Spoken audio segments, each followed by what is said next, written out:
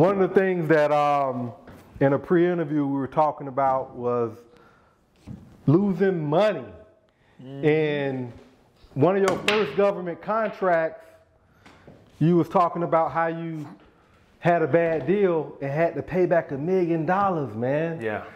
Tell me a little bit about that experience, man, and what was the mindset and the process that you went through having to pay back that money? Well, you know, when you first get into government contracting, a lot of times, I mean, just like in most business, government contracting is about relationships, right? Mm-hmm. So it was a situation where I have it was a relationship with another government contractor that basically kind of teamed up with me on this new contract that we had won. They had the relationship with the customer and stuff like that. So, and you need that sometimes when you're doing government contract. And but yeah, man, we got into the deal and really I wasn't supposed to do any work on the deal, right? It was supposed to be more like in the term of government contract, we call it pass-through. It's supposed to be like a pass-through. But, and obviously, you know, that company was going to make the lion's share of the money. But what happened was I ended up starting having to do a lot of work. You know, I had to do a lot of work, manage the contract and things of that nature. Now, keep in mind, the money still flowed through my account. So I could have technically just said, you know what, you know, F you, and run it that way. But, you know, I'm not built like that, right? I mean, and I remember telling my wife one day, you know, she was asking me, well, man, if the money's coming to you, why would you keep paying them their money and you know, and y'all haven't renegotiated the deal? You asked to renegotiate and they tell you no. And I told her strictly, I said, listen, to be honest with you, I made a bad deal. You know what I'm saying? You know, I'm of the mindset that, you know, it wasn't like we had anything in writing and all that type of stuff. It was a handshake, but I made a bad deal. And so the way I looked at it is that I'm going to live this bad deal out, and then when that portion of the contract is over, when I could take over the contract, I would do so. And when that happened, it actually turned out to be a good thing because, you know, ultimately I ended up taking over the contract and went on to making millions more.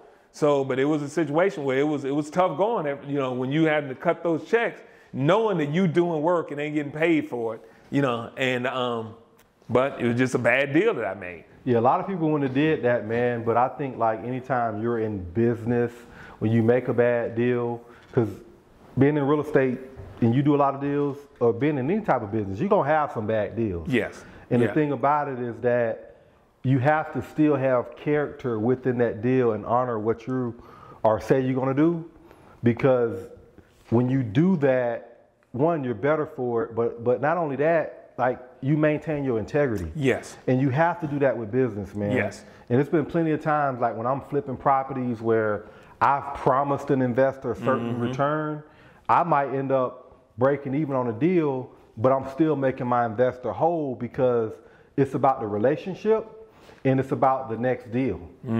So that's a bar for y'all. If y'all out there listening, man.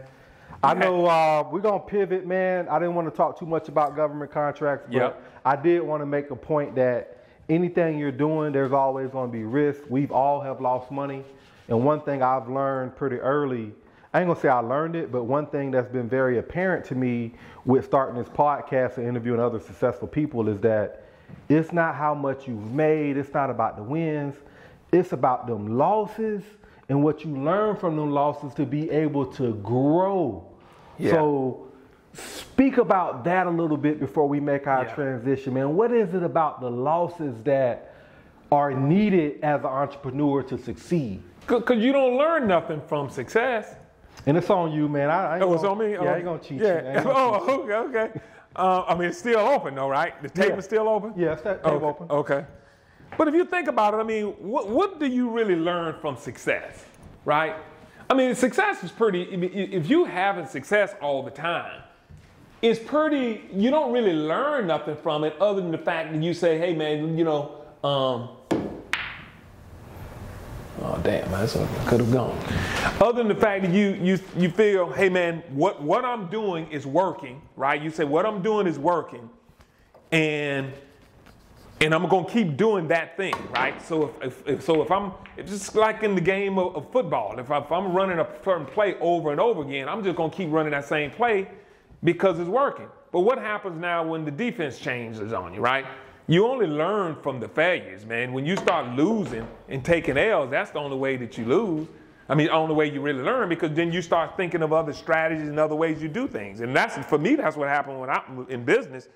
Man, when I started losing money and things of that nature, I started looking at other ways to make money. How can I save my money better? How can I manage my money better? I never thought about cash flow management if my business was constantly doing well all the time.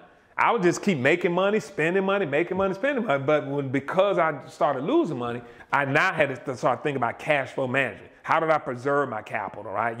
How do I invest it in things that can appreciate and make me more money and things of that nature? You only learn that from losing. Absolutely. Since COVID, there have been a lot of people teaching financial literacy, teaching business, teaching a lot of different things, man. In your opinion, as an entrepreneur getting started, whether it's in real estate or government contracts, whatever the industry might be, give me 3 things people need to try to be self-aware of and learn out the gate to put themselves on the right track in having success in entrepreneurship. Well, I think the first thing is course financial literacy. And when I mean by financial literacy, I'm not just talking about, just understanding, when we think about financial literacy, a lot of people just think about entrepreneurship, right? When I think about financial literacy, I'm talking about the tactical things of financial literacy, right? How do I manage money, right? That's the first and foremost thing, right? And what I think it's a 3-pronged approach. Understanding how to sell, because if you don't know how to sell, then you'll never make any money, right? And being an entrepreneur, you got to know how to sell. It's interesting to me how a lot of people come to me as entrepreneurs and they say, I'm an entrepreneur. And the first thing they say, man, how do I get customers? Motherfucker, that's your job. That's for you. That's what you're supposed to figure out as the entrepreneur. Your job is to figure out how to get customers, right? Whether it's networking or however you do it, your job is to figure out how to get customers. So knowing how to sell is number 1. Knowing how to manage your money is number 2, because when you start making money, how do I manage that money, right? And then the third thing I think is just knowing from a long-term perspective is knowing how to invest. Because many of us talk about investing, but I don't think most of us understand what investing is. Most of us don't really truly understand the art of investing. Especially if you come from a family and communities that never invested. I know I came from those communities that never invested. So I had to learn how to invest, where to put my money. What is risk management when it comes to investing? You know that from being in real estate. So I think it's a 3-pronged approach. I mean, knowing how to sell, knowing how to manage your money, and then knowing how to grow that money through investments.